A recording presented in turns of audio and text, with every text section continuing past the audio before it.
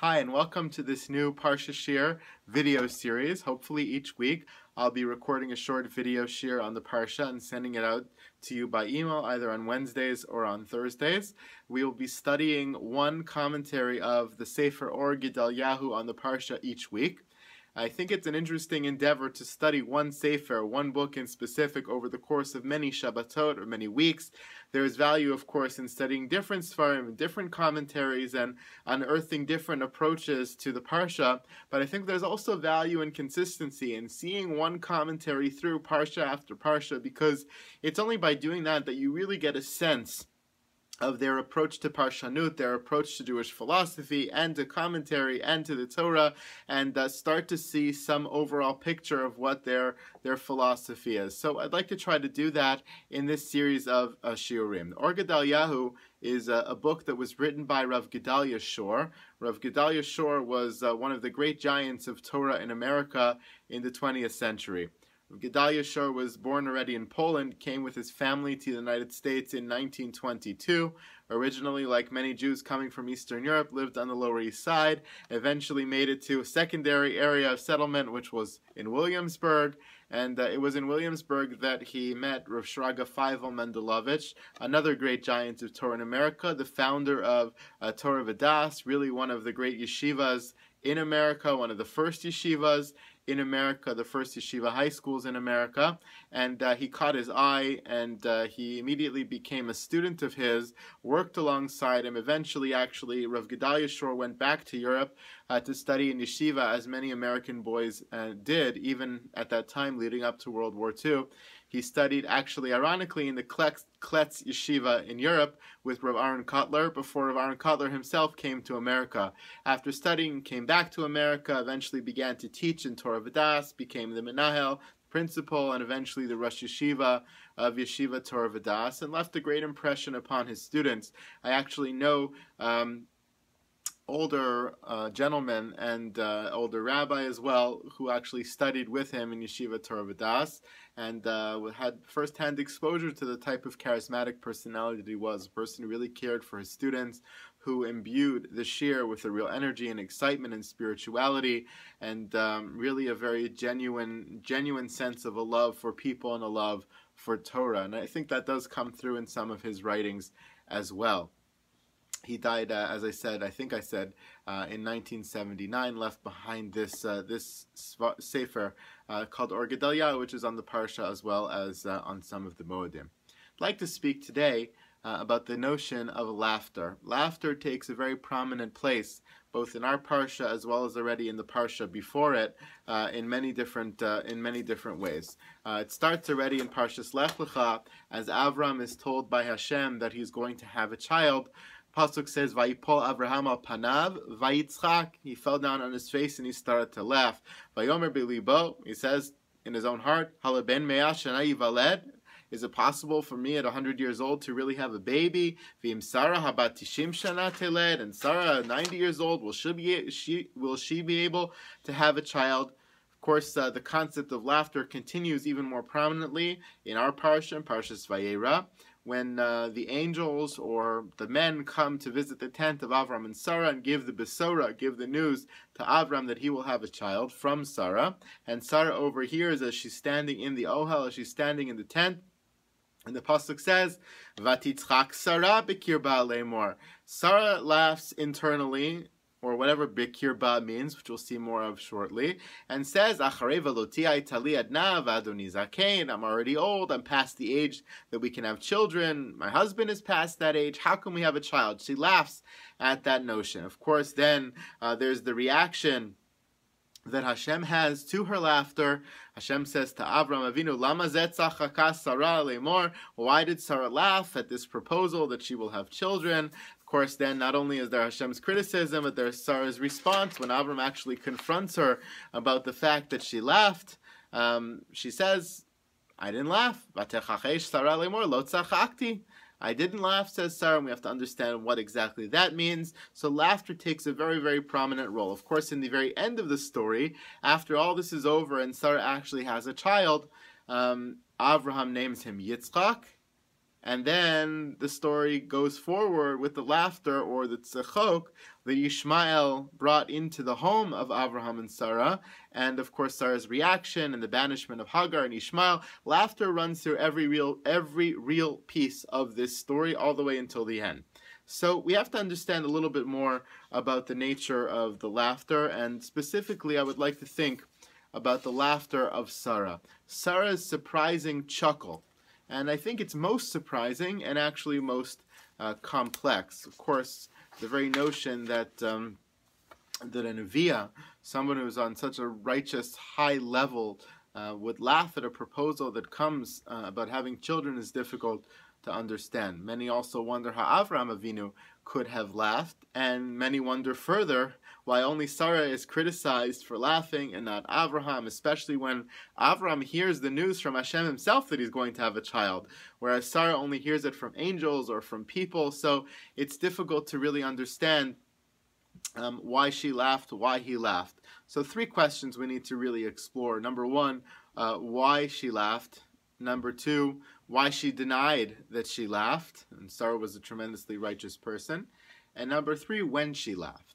So already you can see there's a complexity to this story. The Chizkuni points out, based on Midrashim, that actually the Malachim came to give the news of Yitzchak's birth, ultimate birth, at Pesach time. And the laughter that we read about, where Sarah overhears the news, doesn't actually occur, according to the Chizkuni, according to the Midrashim, on Pesach. It actually occurs later in Tishrei. In Tishrei, Sarah sees that she's not pregnant yet. Sarah sees nothing's happening. And that's when she starts to question, will I really have a child? And she starts to, quote-unquote, laugh. And then, of course, the following Pesach, she has her baby, and she becomes pregnant. The pasuk says, "Vashem pakadet Sarah kasher amar," on that Tishrei where she started to laugh in disbelief, and that's why, of course, we read this parsha Vashem pakadet Sarah on Rosh Hashanah very appropriately. That timeline itself lends itself to a simple reading of the psukim, a simple reading of the laughter of Sarah. Sarah laughed in disbelief at the ability to have a child, not because she was questioning God's abilities, and not because she lacked a faith in God, quite the opposite. As the Ramban points out, and as the Chizkuni, as the Radak, as the Sforno, everybody points out, her laughter was perhaps at the people who were giving her the news of her child. She doesn't know, perhaps, that they're even angels, according to the Ramban. Maybe she just thought they're people.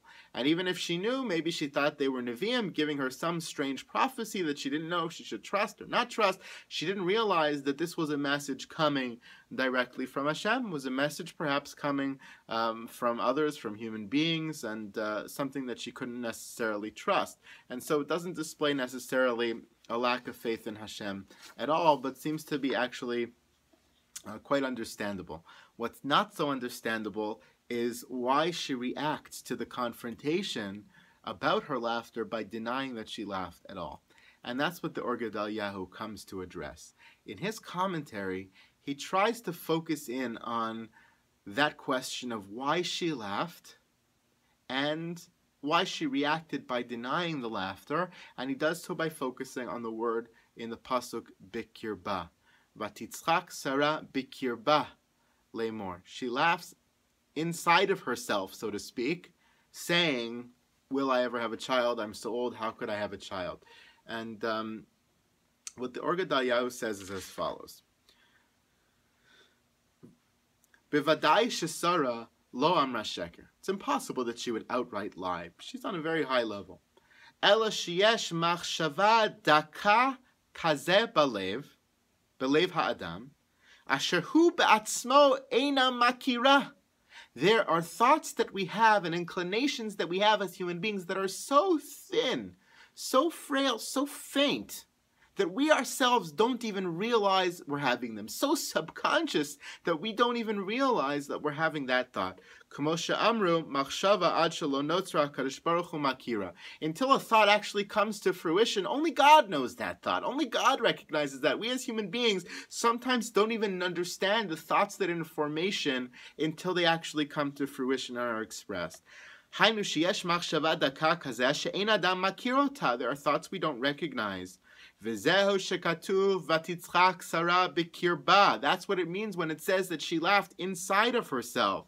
Bikirba daika, specifically inside of her. Lachein amra Sarah ha'emet k'she'amra lo tzachakti.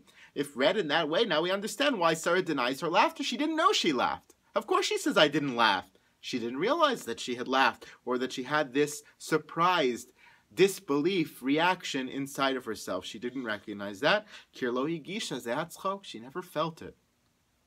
And he says that there's a reason why she didn't feel it. There's a reason why she didn't sense it. There's a reason why it was so faint. And this is a little bit surprising, but interesting nonetheless. And it comes again from the pasuk of her denial. When she denies that she laughed, it says, Lo tzachakti ki yareya. I didn't laugh because I was afraid. I had yiras Hashem. I had a fear of God.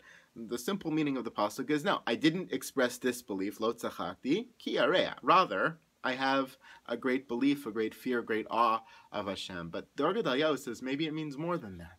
Lo tzachakti, I didn't sense that I was laughing. I didn't sense my own disbelief, ki yareya, because I had this euphoric, grand sense of awe of Hashem. I had such a radical love and fear of God. I was on such a high level of relating to God that I lost touch with the fine details of what was actually going on inside of me. And that to me is a fascinating thought with which I leave you on this Thursday evening. The idea that there are sometimes moments in our life where we focus on the big picture of things and we get so caught up in the emotional experience of life and sometimes even of religion that we don't sense the fine details of what's going on inside of us. And that's a dangerous place to be, because when we lose touch of those fine details of what's going on inside of us, which at the moment might be innocuous, sometimes they could lead down the road to things that are much greater. And if we had only sensed them to begin with, we could have addressed them in a way that they perhaps could have amounted to nothing. But in the end, if we don't pay attention to them, could amount to something great that could derail us from the true path of our lives. And that's the difficulty of life, balancing the grandiose with the fine, balancing the big picture with the small picture and the details inside of it. Sarah ultimately realized that in the end of the day, which is why she calls her son, or agrees to the name Avram gives her son, Yitzchak, and why she's so sensitive to the tzchok that Ishmael brings into the home. But at this point in the story, it's still so fine that she doesn't recognize it as she focuses largely on Yiras Hashem in the bigger picture of things. Hope you've enjoyed this video share. I hope you should have a great Shabbos, Shabbat Shalom, and thank you.